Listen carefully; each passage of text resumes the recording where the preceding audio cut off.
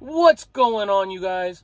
It's your boy Dylan from the Big D Trucker Show, coming at you from California. You're watching TJV Now.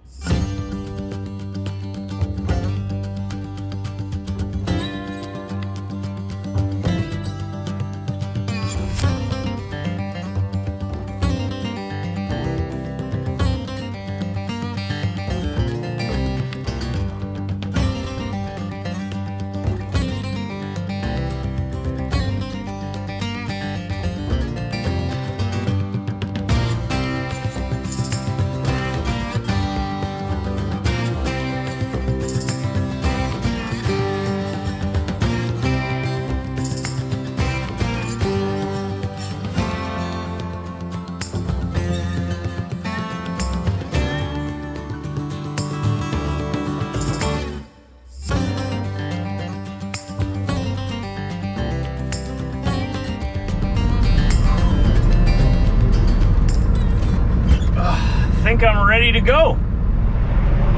Good morning, everybody. Good morning, Portage La Prairie. This is where I slept, right here. It was nice and quiet, but now it's hot. I couldn't sleep anymore, and I didn't want to idle the truck, so here we are, up and ready for the day. My e-log says I can get moving very soon. Here's what we're working with today. We're taking this load to Bonneville, Alberta, which is sort of just over the border into Alberta from Saskatchewan, between Saskatoon and Edmonton. That's the Flying J over there. The truck stop. The pumps are back here behind the truck. Beautiful day outside. It was a little cloudy this morning when I first got up, but rocking some sunshine now. Oh, you're all full of bugs. I'm gonna have to wash her down, clean her up a little bit. This is the load I was talking about yesterday. I showed you a clip from today in yesterday's video just to show you because it was so dark when we picked it up. It's actually not that bad. It's not that bad. It looks a little bit like chaotic, but don't worry, I know exactly where everything is. This piece at the back here had to be tarped, and it's very sharp steel underneath here, so I had to make sure that my tarp protection are under there on the corners. This red tarp was with the trailer. I don't know why. It's ours. I was sitting on top of here, so I used it instead of mine. It was on the trailer, so red tarps today. My tarps are on top of there. I'm gonna return this tarp when I'm done with this load. I've got a load back from Alberta going back home right away. So once I get back home to southeast Manitoba, I'll just drop off this red tarp there at the yard and figure out where it goes. These blue ones I paid for up here, those are mine. They match the truck, old blue. Makes sense, right? You guys want to see this side of the trailer? I'd love to show you, but there's mud in my way. Haha. Just take the long way around. It was pitch black when I parked here last night.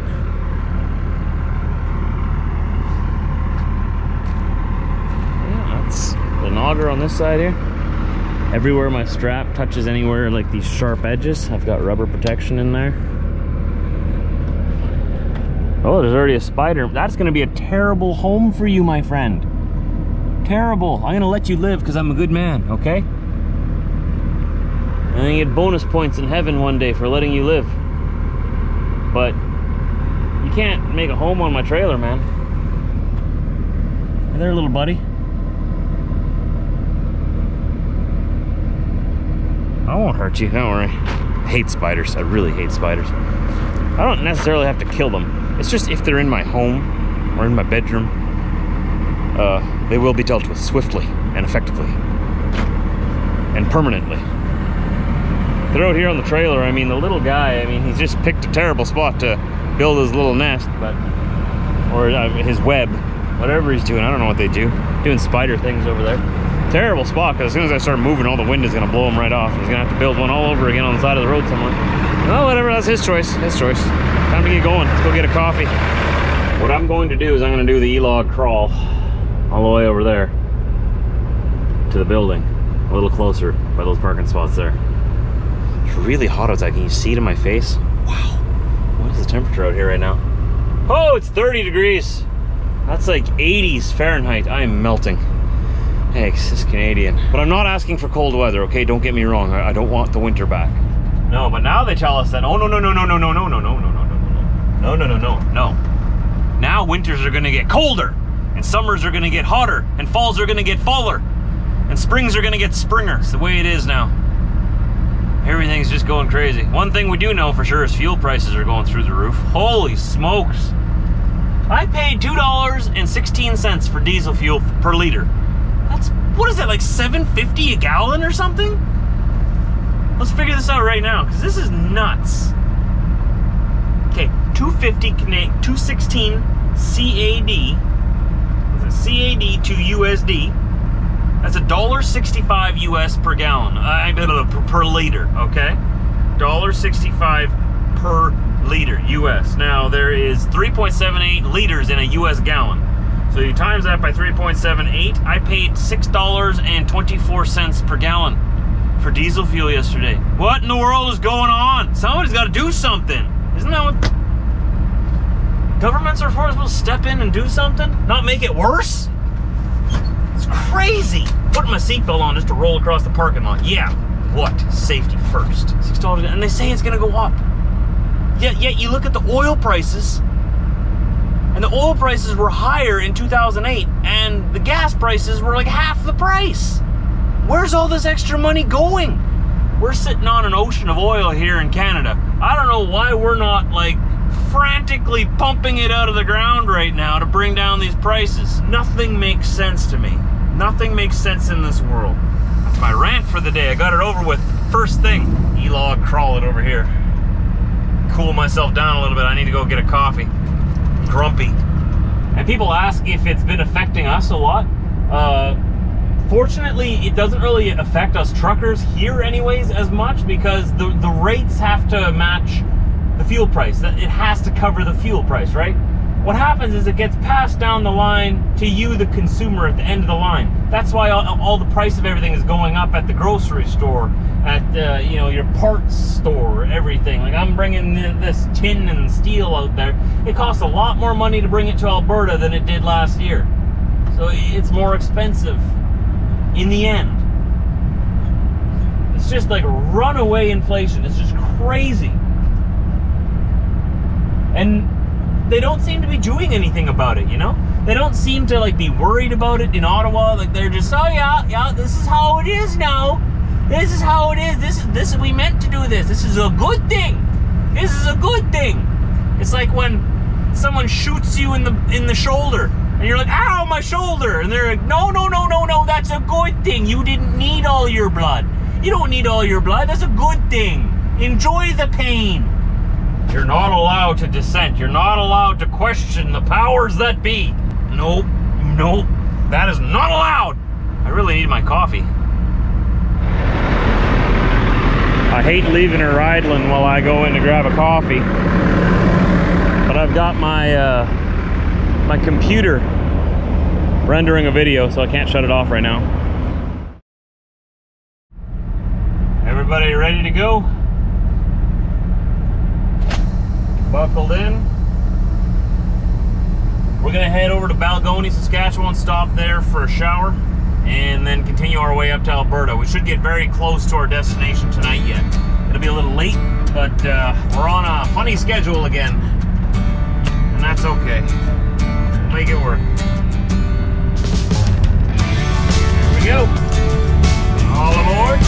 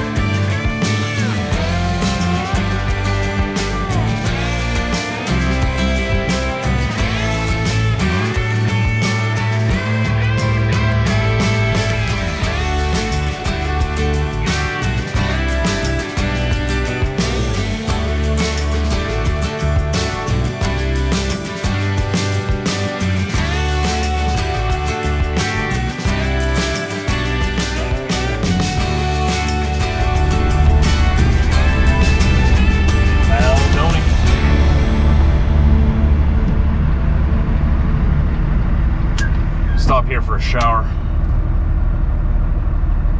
Let the world know I am stopped. I am no longer driving.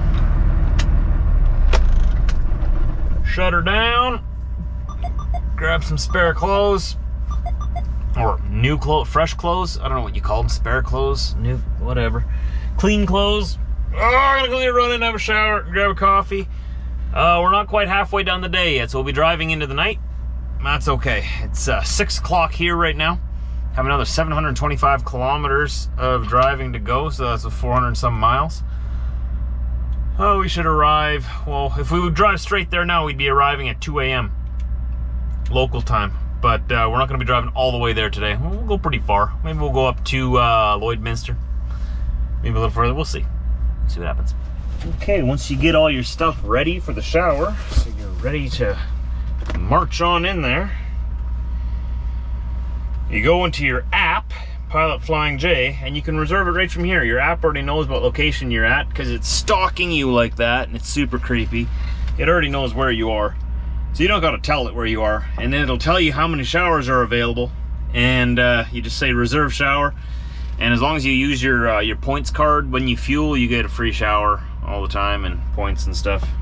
For some reason my app isn't opening now though. Everything's still there. That's always a bonus.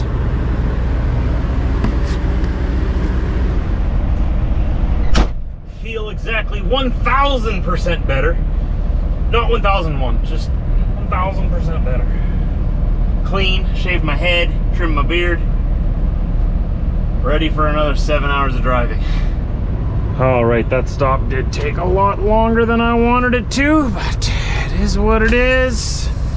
You gotta keep yourself clean. Some of you need a little reminder. Put on some deodorant. Have a shower. Every day. Like every day, not once a week, not every day. What do we got here?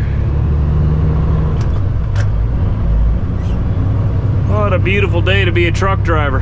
Look at that, all 4 matching quintuplets or quadruplets over there. Quadruplets, that would be the word. That's cute. See those 5 red Peterbilts? Or 4? Oh, geez, I can't count. I don't have to count, I just have to be able to keep it between the lines.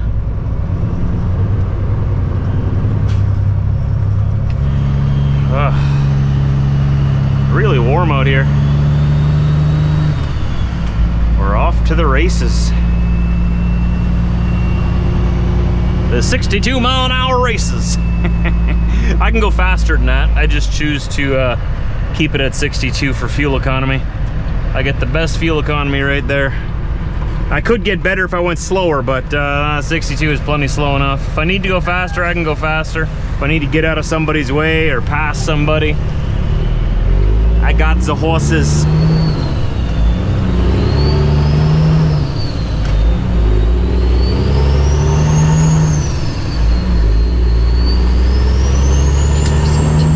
Oh, no way, they're building a Tim Hortons right over there. That's a little far away from the truck stop, but that's close enough. Yeah, look at that. Oh, they still got this funny construction going on in North Regina, eh? You know what would be really cool is if GPS could update in real time for construction, tell you what speed limit it is, tell you where the detour goes. Like, wouldn't that be cool?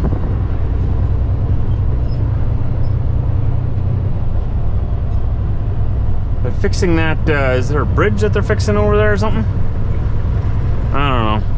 We got this weird little kerfluffle to go through here now. Looks like we got a green light though. Hey, I like green. Stay green, stay. 2 kilometers, turn left on Armor Crate Road. Karen, you have no idea what you're talking about right now. Look around you. Construction.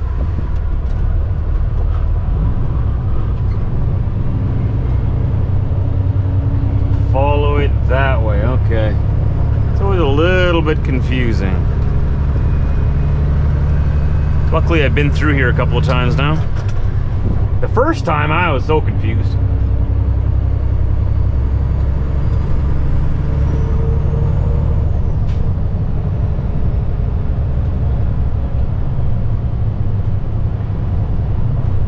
Remember, two-way traffic. Sad that they have to remind people. Like, you know that there's people out there that are like, oh, I didn't realize. And would try to pass everybody. There's those people out. That's why we have those signs. They exist and they can vote. Isn't that scary? Look at this guy's gonna push his way past me.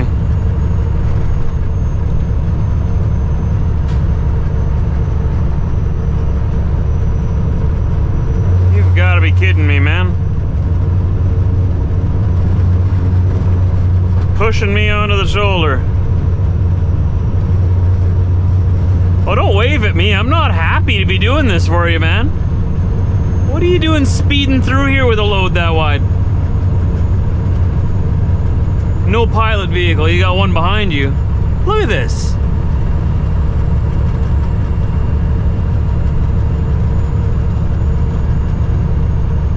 Huh.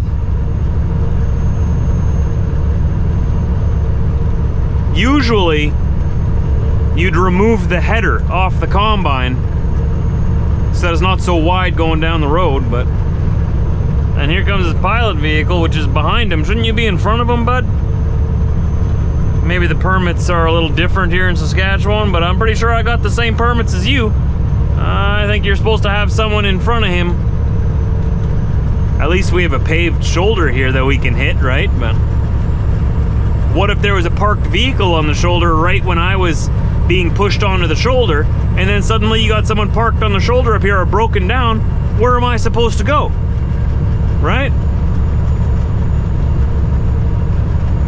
Another reason not to park on the highway, on the shoulder.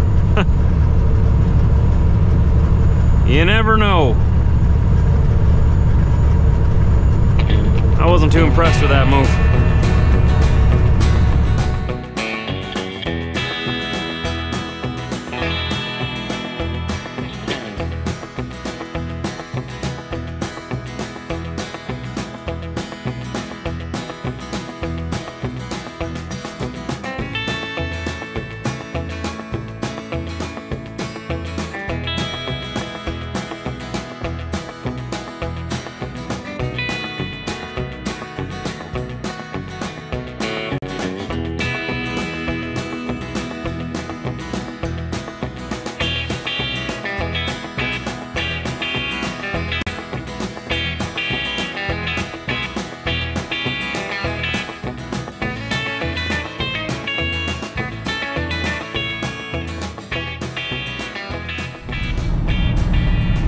Well, first I was gonna stop in Saskatoon. I'm like, no, we'll go to the Battleford. We'll go to North Battleford. Go to North Battleford. There's no truck parking there anymore. The petrol pass that was there is gone. They're renovating it or something, or destroying it. They're doing something. Can't park there. So I figure, okay, we'll find somewhere to park between here and Lloydminster. And I keep trucking. And I keep trucking. And I see one place to park, and I go, oh, too late, passed it, past it. Whatever, too late. I'll keep going. There'll be another place. And another place, goes past. Oh, too late, couldn't turn in there. I always saw them too late, and I don't want to turn around. I'll just keep going. I got the hours on my e-log. Karen wants to keep going. I told her, we have to stop. I'm tired. She wants to keep going. E-log says I got almost another 2 hours left. I'm like, oh, I'm tired. Everybody's trying to push me. Everybody's trying to pressure me to go further. I'm like, no, it's time to go to bed. So we made it all the way to Lloydminster, Alberta, the Alberta side of the border. I have 2 more hours left to my destination tomorrow. It's 2 in the morning here right now. No, it's not 2 in the morning. It's 2:30 in the morning. Central time. I'm in Eastern time. No, wait, I'm in Mountain. I don't know. I don't know what time zone I'm in. I don't know what dimension I'm in right now. I'm so tired. 1:30 a.m. here. So we drove pretty late again. I always do that. That's the kind of schedule I always find myself in on the road. I just work best on that. I like driving into the night and waking up later. I like waking up with the sun and the warmth of the day. I find that my days go better that way. I'm happier. I don't know, it's just me. So I'll wake up here, I have another about 2 hours to go to my destination. We'll go that they're expecting me there, deliver that, and then I head over to Edmonton, and I have a reload there Friday, day after tomorrow at noon. So we have some time to get there, I'll have some time to kill. It's good. And then we go home. But for now, I'm going to bed. And guess what? I forgot my blanket. It's the second time I forgot my blanket. Good thing I have a spare in the truck here. It's a really thin one, but it does the trick. It's summertime, it's warm outside anyways. Have a good one, everybody. I'm tired. Look at my eyes. I look half dead. How's that? I look better? I look weird when I'm tired. I'm looking at my little screen here just beside the lens. You can really tell that I'm tired. I look old. Wow. It's definitely time to go to bed. Have a good night, everybody. I'll see you tomorrow. Don't forget to subscribe if you haven't already. Hit the like button if you want early access to my videos, a couple of hours early or even a day early at sometimes. You can follow us on Patreon. Links to all that is down below in the description. Anything that I want to share with you, anything or any place where you can find me on the internet, there's a link to it down below every single video. All the information to who I am, the truck I'm driving, the engine, everything. All the questions I keep getting in the comments over and over and over again. Guys, before you go and comment and ask a question, go into the description below every video. They're all the same. Go down there, see if your question is answered there first. It's most likely, I most likely already answered it in the description of every video, so check that out there. And I'll see you soon. Take care, everybody. I'm gonna go sleep. Time for bed.